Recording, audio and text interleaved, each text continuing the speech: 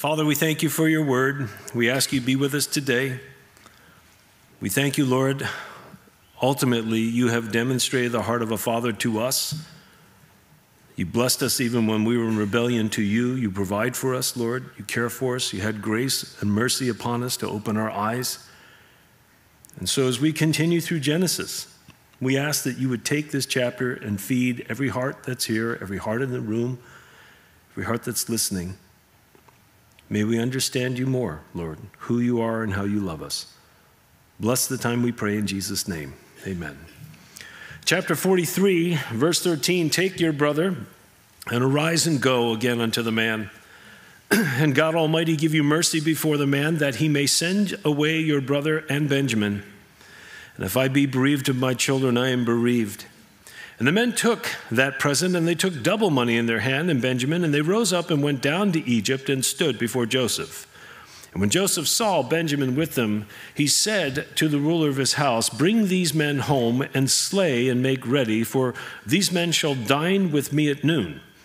And the man did as Joseph bade, and the man brought the men into Joseph's house, and they were afraid because they were brought into Joseph's house. And they said, because of the money that was returned in our sacks at the first time are we brought in, that he may seek occasion against us and fall upon us and take us for bondmen and our donkeys. And they came near to the steward of Joseph's house, and they communed with him at the door of the house and said, O sir, we came indeed down at the first time to buy food. And it came to pass when we came to the end that we opened our sacks, and behold, every man's money was in the mouth of his sack, our money in full weight, and we have brought it in again in our hand. And other money have we brought down in our hands to buy food. Verse 22, we cannot tell who put our money in our sacks. And he said, peace be to you, fear not. Your God and the God of your father hath given you treasure in your sacks. I had your money. And he brought Simeon out unto them. And the man brought the men into Joseph's house, and they gave them water, and they washed their feet, and he gave their donkeys provender. And then they made ready the present against Joseph as he came at noon, for they heard that he should eat bread there. And when Joseph came home, they brought him the present which was in their hand into the house, and they bowed themselves to him to the earth. And he asked them of their welfare and said, is your father well, the old man, of whom ye spake? Is he yet alive? And they answered, thy servant our father is in good health, and he is yet alive. And they bowed down their heads and made obeisance, and the first dream was fulfilled. And he lifted up his eyes, and he saw his brother Benjamin, his mother's son, and he said, is this your younger brother, of whom ye spake unto me? And he said, God be gracious unto thee, my son.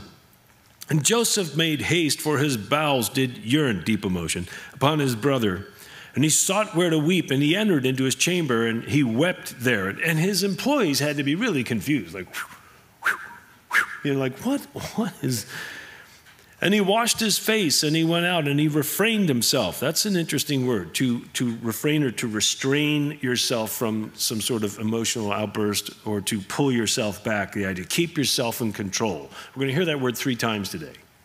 He refrained himself and said, set on bread. And they set on for him by himself, and for them, the 11 brothers, by themselves, and for the Egyptians which did eat with him by themselves. And you're saying, well, why? Keep reading. Because the Egyptians might not eat bread with the Hebrews, for that is an abomination unto the Egyptians. And they sat before Joseph, the firstborn according to his birthright, and the youngest according to his youth, again, roughly 1 in 40 million, to get these guys in the exact order. And they marveled one at another. And he took and he sent portions of food, here in the Old King James, messes, unto them that were from before him. But Benjamin's mess was 5 times so much as any others of theirs.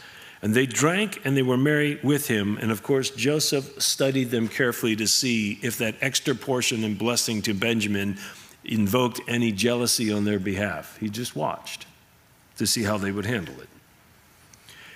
And he commanded the steward of his house, saying, fill the men's sacks with food, as much as they can carry, and put every man's money in his sack's mouth. Now, why is he doing this? To test them. But the test has a twist.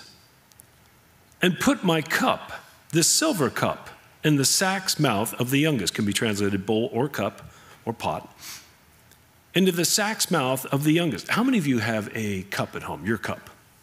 Like, hey, that's my cup. No? In our house with all our kids, they each have a letter, for each have a different letter on it because we gave them each different names. And, I've had different water cups, and some have been basically vases because I work in a basement office where I go up and down. So and they always get broken, and I try to find another one. But, a lot of people have their own, hey, that's my cup.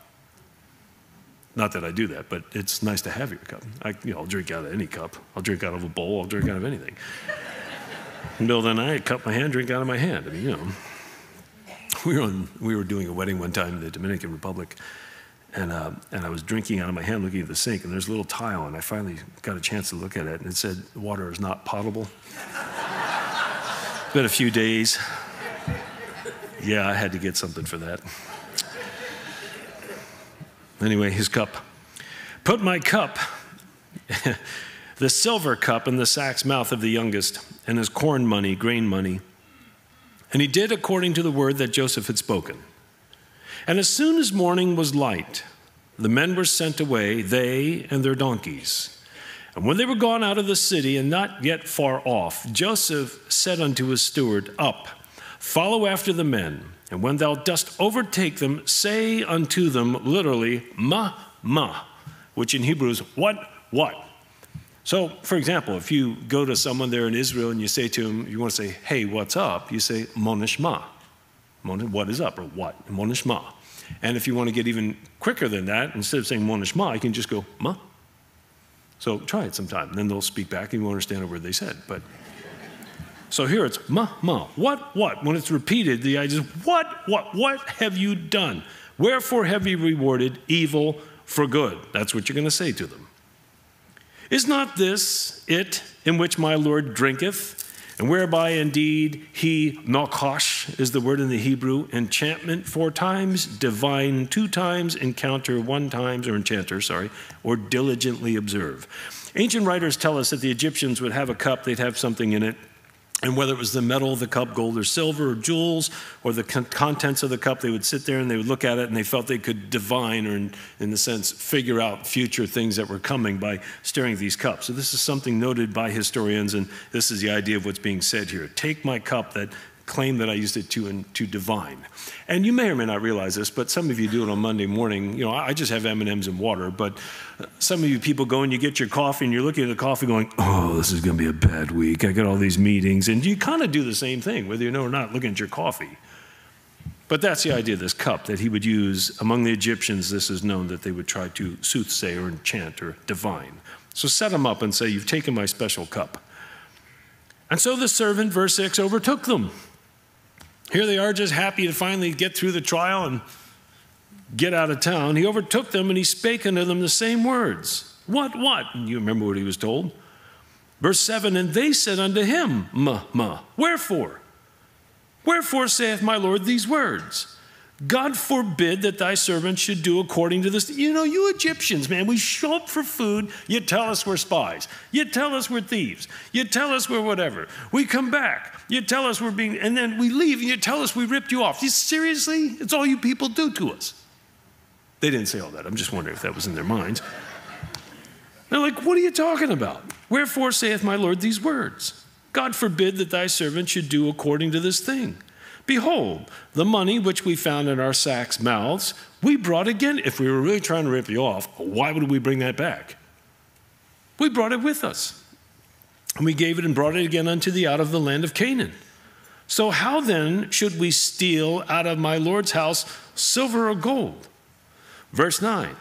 So, with whomsoever of thy servants it be found, let him die, and we will also be my Lord's bondmen. Why do I think Reuben suggested that? Why is it that just fits his M.O.? You know what? Tell you what, you find it, whoever you find it with, he's dead, we'll be your slaves. You wonder if some of the others are like, what did he say? What was that? And Joseph's servant said, fine. Now also let it be according unto your words. He with whom it is found shall be my servant, and you shall be blameless. And then they speedily took down, and they want to get this settled out quick, speedily took down every man his sack to the ground and opened every man his sack. And the servant searched and began at the eldest, I love how they set this up, and left at the youngest. And the cup was found in Benjamin's sack. Now, why did Joseph put, once again, all their money in their sacks? Why did he do it the first time? What was he testing? It's an open book test, people. Come on. Their integrity. Are they still cool with illegal or illicit or ill-begotten gain? Will they just, gloss over that, come back like, we're here for more? So the second time it gets put in their sacks, the first time they know they didn't take it, they're not guilty, they're all in this together. Now, once again, they go away and they all have money again in their sacks. They know they didn't take it. They know they're not guilty. It was put there. What if he had put 11 of their monies in the sack and only given to Benjamin the cup? Then that would be a little harder for them because they'd be like, you know what? No wonder he's a favorite. He's always stealing or whatever, But by putting it in all 11 of their sacks again, the money, they all know we didn't take this. We're innocent. This is the second time this has happened to us. And of course, when it's found in Benjamin's sack, both money and cup, they know in their heart of hearts what? He's innocent. This is a setup. So it's an interesting way to test them. Well, it was found in Benjamin's sack. And they rent their clothes, a sign of grief or outrage. They laden every man his donkey, and they returned to the city. And Joseph and his brethren came to, Judah, and his brethren came to Joseph's house, for he was yet there. Gee, wonder why he didn't go to work yet. And they fell before him on the ground. And Joseph said unto them, what deed, again, this is all through an interpreter, what deed is this that ye have done? What, that's Old King James for no. What ye not that such a man as I can certainly divine, and that's nakash, the word twice, enchantment, divine, enchanter, diligently observe. Know you not that such a man as I can certainly divine? And Judah said, what shall we say unto my Lord? Or what shall we speak? Or how shall we clear ourselves? For God hath found out the iniquity of thy servants. Wait a minute, let's review. The first time they came to buy, did they steal their silver? No, but where did they find it? In their sacks. The second time they came to buy, did they steal their silver? No. Where did they find it? In their sacks. Did Benjamin steal that cup? No. Where did they find it? In their sacks. So what is he talking about? He's talking about them selling Joseph. It has nothing to do with the current charge. But they're basically saying, God is dealing with us now for a sin we've committed in the past. It's still fresh in their conscience. Judah said, what shall we speak? What shall we say unto my Lord, or how shall we clear ourselves? God hath found out the iniquity of thy servants. And here they're confessing their sin, which is not supposedly known to everybody in the room but them, to the very one they sinned against, to send them to Egypt that put them in the room with him. Everybody follow me? Of all people to know, they're telling the guy they sinned against and sold that they have a sin that they've been hiding. Isn't that interesting? God hath found out the iniquity of thy servants. So behold, turn to Job chapter 1. We get emails and we pray for different things, and as this is all going down with this family, as we read here in Genesis, Job chapter 1, by the way, Psalms go left. Got a prayer request from a person who asked us to pray for this regarding their family. They said, there is envy. How did these guys get into the trouble they are, these 10 brothers of Joseph? They envied Joseph. Why? Second thing on the prayer list, they said there is envy. Number 2, jealousy. Why did they harm him? They were jealous of him. What were they jealous of? He was their father's favorite. Third thing this person asked us to pray for the family is they're dealing with greed. Greed. Why did they sell him? So they could make money. Why kill him? Let's make money. Fourth thing this family's asked for prayer for, pride. What kept them from admitting what they've done? Pride. Fifth thing they asked for in this prayer request, unforgiveness towards one another. That's a modern day prayer request. And every single attribute of it fits those 10 brothers of Joseph. You see, there's nothing new under the sun with families in trouble. It just manifests in different forms, and technology makes it a little more complicated. But it's the same heart problem.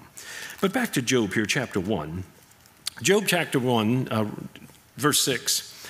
There was a day when the sons of God came to present themselves before the Lord. That is, the sons of God, literally the angelic realm. You'll need to know that to understand Genesis 6, Beni Elohim, sons of God. They came to present themselves before the Lord, and Satan came also among them. Oh, whoa, whoa, time out, Pastor Chris. Yes. The devil's in the presence of God? Yes. But I thought Habakkuk said, when he heard the Chaldeans were coming, aren't you of purer eyes than behold evil, and to have evil within your presence, that be far from you? Remember that whole thing in Habakkuk where he's crying out about that? Yes. That's Habakkuk's opinion, responding to God.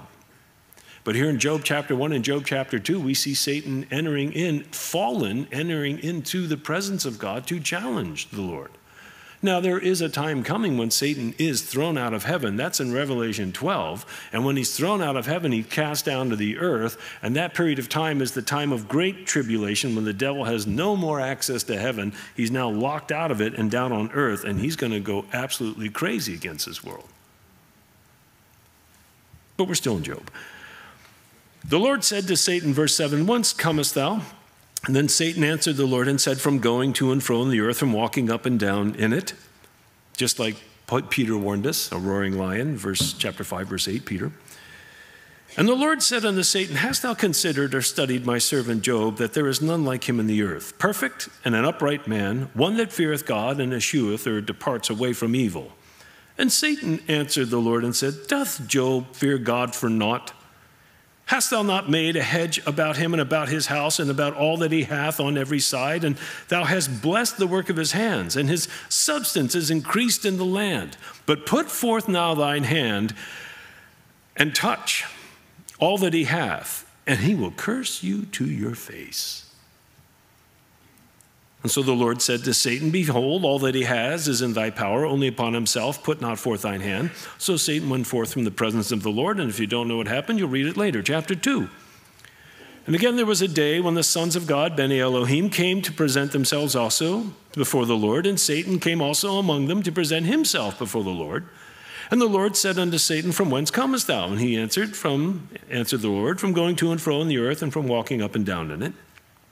And the Lord said unto Satan, hast thou considered my servant Job, that there is none like him in the earth, a perfect and an upright man, one that feareth God and escheweth evil, and still he holdeth fast his integrity, although thou movest me against him to destroy him without cause? Here's our learning moment.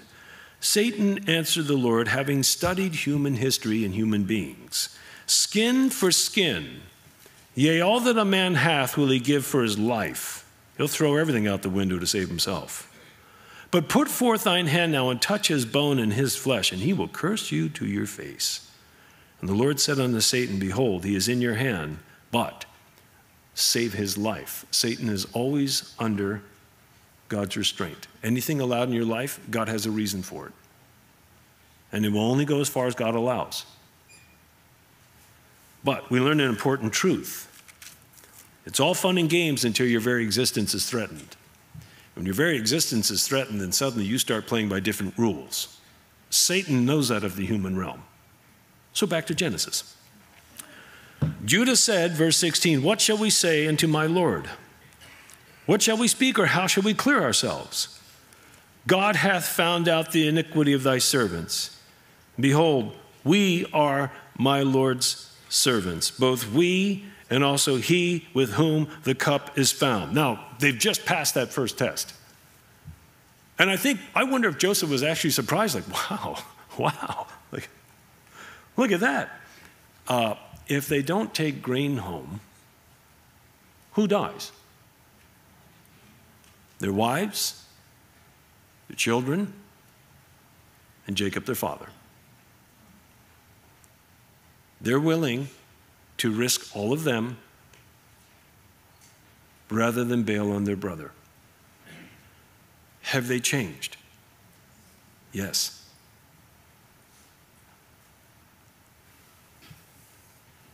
So another test. Joseph said, God forbid that I should, again through an interpreter, do so, but the man in whose hand the cup is found, he shall be my servant. As for you, get you up in peace, go unto your father. You're free to go. My argument's only with him. Another test. And Judah came near unto Joseph, and he said, O my Lord, let thy servant, I pray thee, speak a word in my Lord's ears. And this speech of Judah's is going to completely unhorse Joseph. Let not thine anger burn against thy servant, for thou art even as Pharaoh. I'm just a commoner and you're a king. My Lord asked his servants, saying, have ye a father or a brother? And we said unto my Lord, we have a father, an old man, and a child of his old age, a little one, and his brother is dead. And he alone is left of his mother, and his father Ahab loveth him. Joseph has now learned that in his absence, Benjamin became the new favorite. And thou saidst unto thy servants, verse 21, bring him down unto me, that I may set my eyes upon him. And we said unto my Lord, the lad cannot leave his father, for if he should leave his father would die. So, question, who is Judah pleading for? Benjamin? Or who is he really pleading for? Jacob. He's pleading on behalf of his dad. The lad cannot leave his father. If he should leave his father would die. And thou saidst, verse 23, unto thy servants, except your youngest brother come down with you, you shall see my face no more. And it came to pass, when we came up to thy servant, my father, we told him the words of my Lord. And our father said, go again, and buy us a little food. And we said, we cannot go down.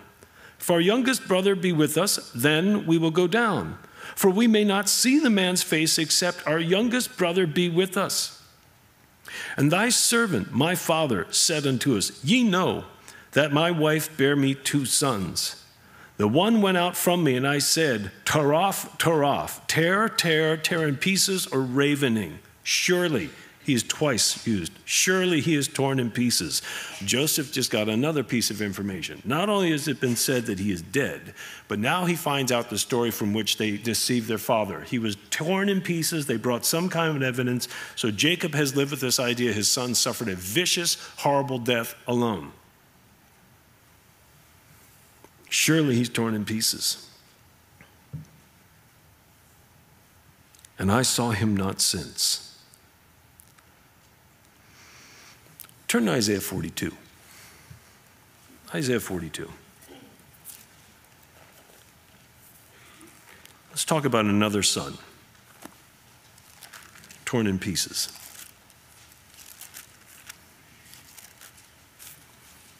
Isaiah chapter 42, verse 1, behold, my servant, whom I uphold, mine elect, in whom my soul delighteth.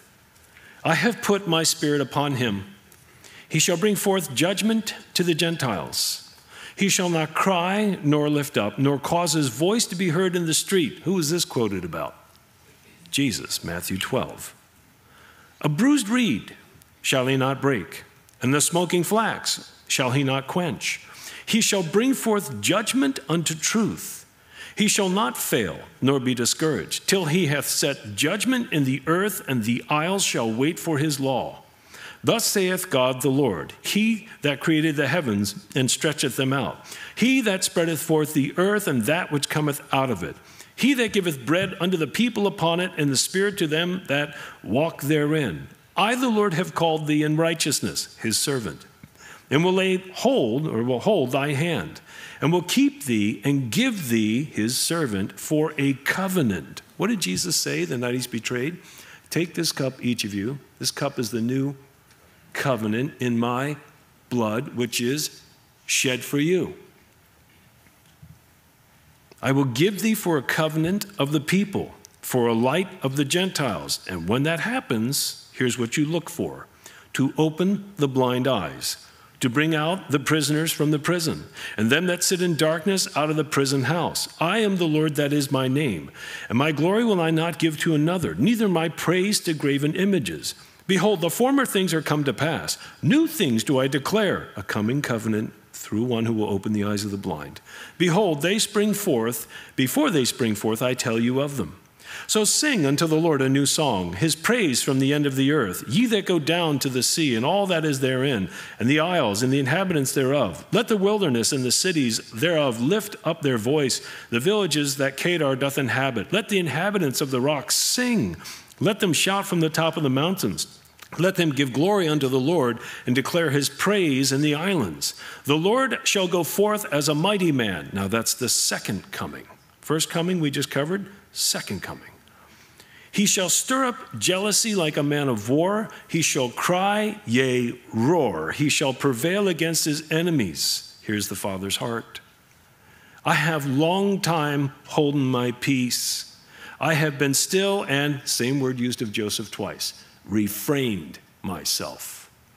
God has kept himself back, kept himself in check and in control. When? When he sent his servant, whom they spit in his face, ripped out his beard, covered his head, beat him with a stick, said, prophesy who hit you, turned him over to the Romans, who scourged him, jammed a crown of long thorns on his head, beat him also with a stick, mocked him, took him out, and crucified him. And as they were nailing him and crucifying him, Jesus said, Father, forgive them. Why? They know not what they do. He was interceding for us.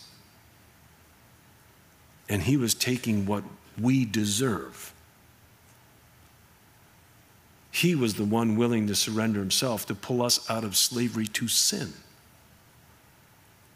So Judah here is an interesting type of the ultimate descendant of the tribe of Judah through the line of David, the son of David, the Messiah, who will not break a bruised reed or extinguish a smoking flax, who will bear a covenant, and as he does it, open the eyes of the blind, and will return. I have long time holden my peace. I have been still and refrained myself. It is a difficult thing to watch your child go through trouble.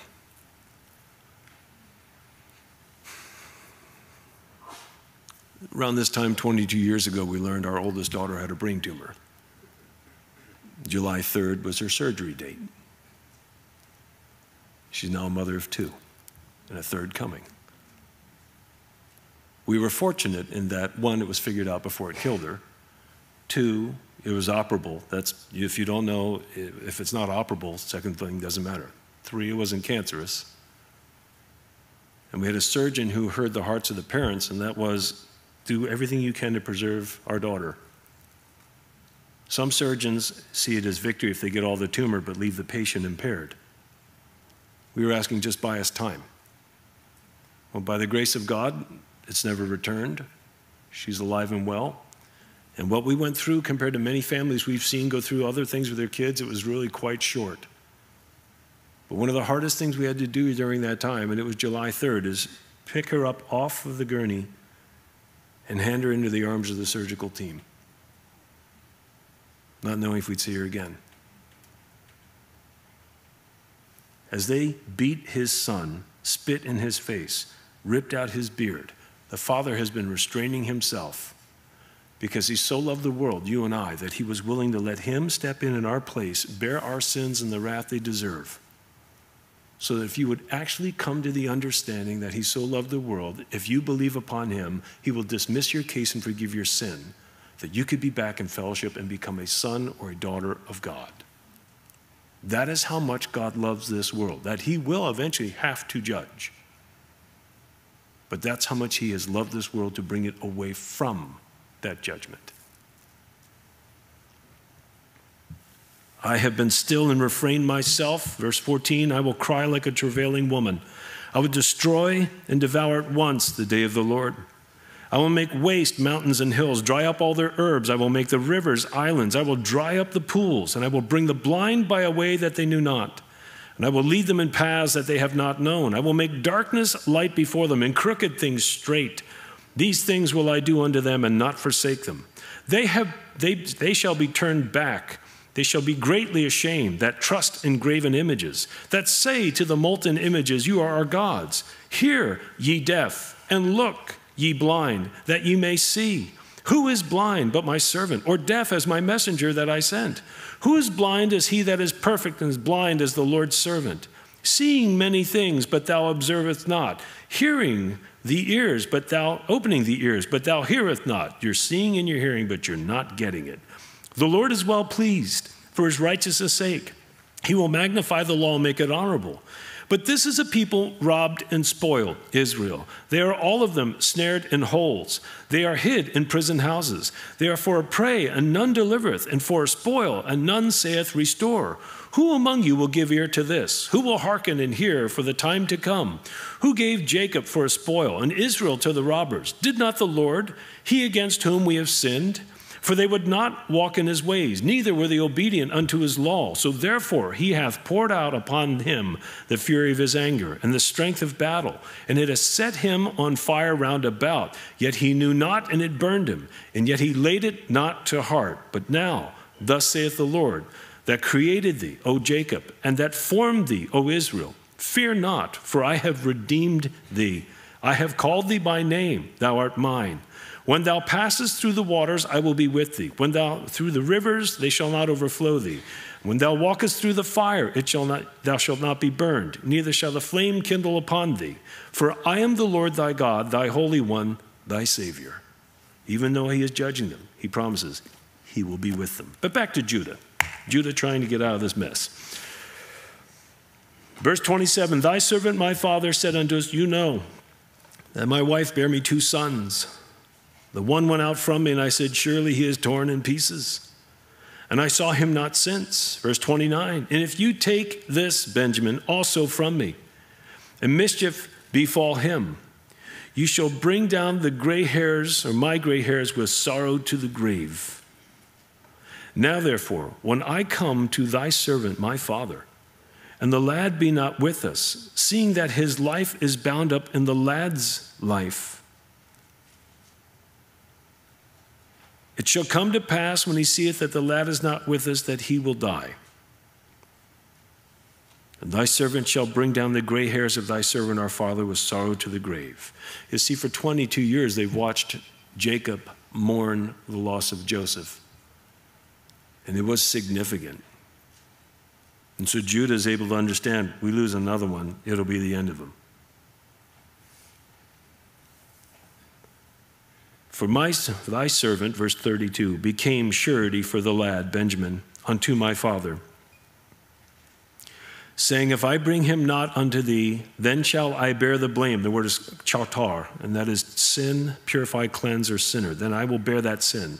I shall bear the blame to my father forever. This from the mouth of the one who said, hey, let's not kill him, let's sell him. Now he's saying, take me. How many would say Judah has changed?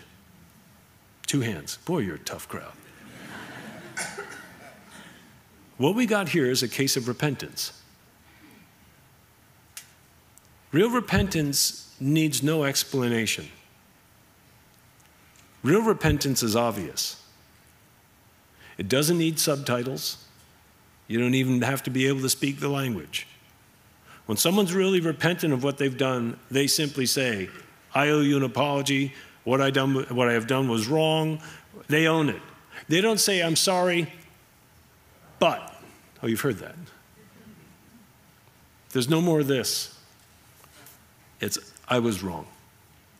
And not only do they own what they've done wrong and seek to apologize for it, but then they also seek to no longer do the behavior or thing that caused the pain in the first place. A really repentant person isn't just sorry, they're changed. And so it's obvious when it happens. Judah is willing now to take his brother's place. Now therefore I pray thee, verse 33, Let thy servant abide instead of the lad, a bondman, to my Lord. And let the lad go up with his brethren. For how shall I go up to my father, and the lad be not with me, lest peradventure I see the evil that shall come upon my father? Take me. The kingdom of Israel, how many have heard of King David? Good. How about King Solomon? Wonderful. King Solomon, at the end of his age, because of all the allegiances he made with foreign kings, married foreign wives, and he let them practice their foreign gods. And eventually, over time, they led Solomon's heart away from the Lord. So much so that Ahijah the prophet would come to one of Solomon's servants named Jeroboam. Jeroboam was wearing a brand new garment. Ahijah the prophet grabbed it, ripped it into 12 pieces, and gave Jeroboam 10. He said, thus saith the Lord, because of the sins of Solomon and his household, I'm going to bring judgment against him. However, I will not do it in his days out of respect for my servant David. But when he passes and his son takes the throne, I'm going to divide the kingdom, 10 and 2. And sure enough, Rehoboam came to power. You can go read the account for yourself, but it divided into 10 northern tribes, which in the Old Testament are referred to as Israel, and the 2 southern tribes, which are referred to commonly as Judah. But those 2 tribes that stuck together were Judah and Benjamin. And who do we have in this chapter surrendering himself to spare his brother? Judah surrendering it for Benjamin. Isn't that interesting? Just wanted to point that out. How shall I go home to my father if the lad be not with me, lest peradventure I see the evil that shall come on my father? And Joseph could not, third time we get this word, refrain himself, control himself, restrict back himself. Joseph could not refrain himself before all that stood by him. And he cried, obviously in Egyptian, cause every man to go out from me. Now remember, most of his servants don't know what's being said. Whoever's around the interpreter can hear it. So they're watching, they're having this confrontation. These guys have been dragged back in, and they're there, and Judah's interacting with them personally. And Joseph finally, an Egyptian, says, out, everybody out. And they're all like, okay, this is different. What would you do? Awkward. You'd all leave, right? Like, we're out. We're so out of here. You don't have to say that twice. See ya. Boom, door shuts. Cause everyone to go out from me. And there stood no man with him, while Joseph made himself known unto his brethren. They had to be freaked out. Like, now what? Is he going to go postal? And he wept aloud, so loud that the Egyptians literally of the house and of the house of Pharaoh heard it. So it was loud enough and long enough that everybody went, wow, man, he's really crying, isn't he? And Joseph said unto his brethren, obviously in Hebrew, I am Joseph. And they had, like, what did he say? I am Joseph. Doth my father yet live? And his brethren could not answer. In fact, I think they're glued to the back wall personally, just like, whoa. For they were troubled at his presence. And Joseph said unto his brethren, come near to me, I pray you. And they came near, and he said, I am Joseph, your brother, whom you sold into Egypt. And we're out of time. But at least I got you that far. Come on. I could have left you back at the... Anyway, let's stand, let's pray. Happy Father's Day, gentlemen.